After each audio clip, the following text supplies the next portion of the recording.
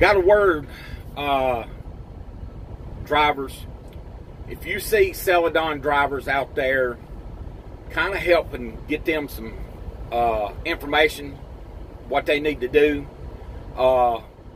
We read a thing in the paper that the lawyer said go to the truck stop, park your truck, take pictures of it, hide the keys in it, and I guess they on their own about finding a way back.